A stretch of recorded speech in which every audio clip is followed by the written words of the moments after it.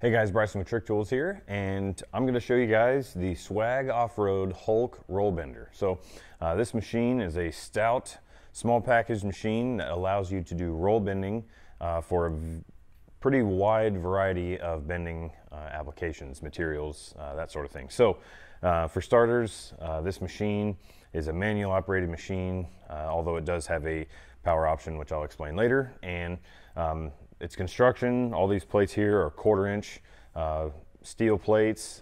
The axles for the rollers are all hardened chromoly, and it's a pretty well built, heavy duty machine to be able to last you a long time over and over and over again to be able to get your roll bending jobs done. So I guess some of the other obvious features are the hand crank here, which then turns the upper wheel, which is inside of here. And then you have these two outer rollers here that go on the bottom side of the tube. So there's these notches in the frame so you can spread out and change the location of these rolls. And that's all going to be dependent on, say, your material size, how thick material you're bending, or maybe how tight of a radius you're trying to achieve, or how broad of a radius you're trying to achieve. So you have to take those things into account. And it's powered with a bottle jack here, so there's a little 2-ton bottle jack mounted inside, and that's what you use to actually put more pressure down on the material as you're rolling to be able to obviously create that roll bend. So you get that there. Then you have the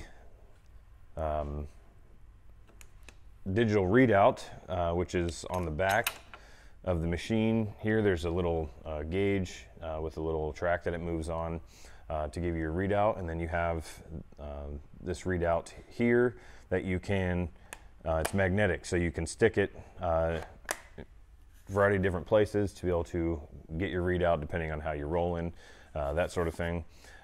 So once you get the machine set up, you get your material in here. So we have 1.5-inch round tube dies in here right now. So I'm going to stick this piece of 1.5-inch tube in the machine and going to just line it up right on this roll here.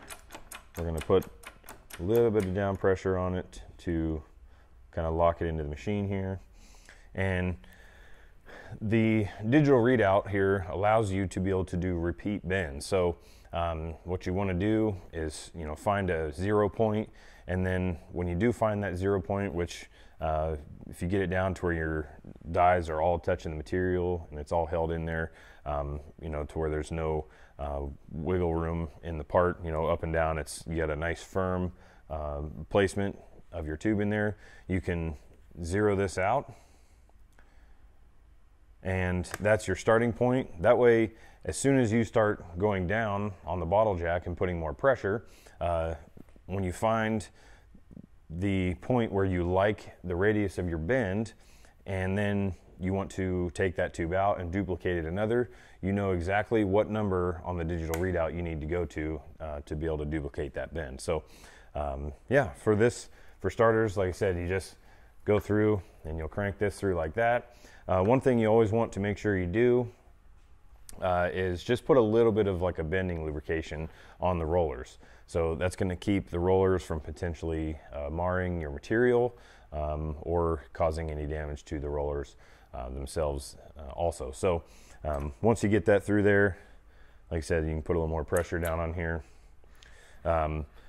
Just to basically, with this machine and with any roll bender, the smaller increments and the more rolls back and forth you go, the cleaner and the more consistent your product is going to turn out. So if you just try to go in, put a ton of down pressure on it and try to achieve your radius in one back and forth roll, you might get close to there, but the overall end product is not going to be as nice as what it could be. So yeah, so go ahead and roll this around, get it back to the end here.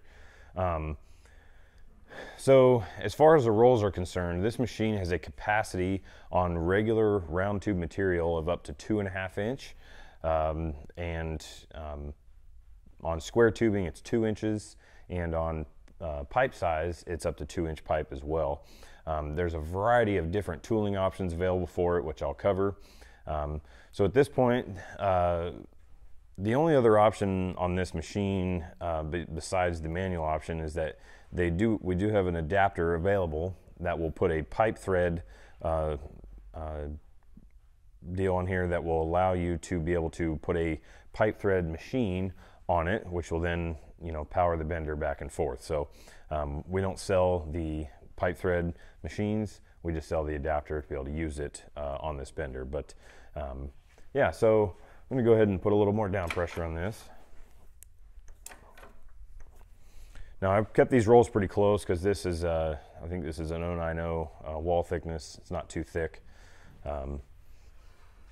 Just wanted to be able to, the tighter these rolls are together here on the machine, the closer to the end of the tube you can get as you're rolling. So obviously, as you know, these rollers are moved out into the different notches, the further distance there is from the center to the end, so the longer distance you'll have out on the end before the bend actually starts.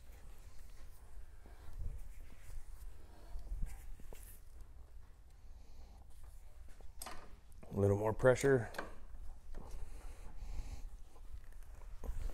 And you can see how quickly it's already rolling this tube.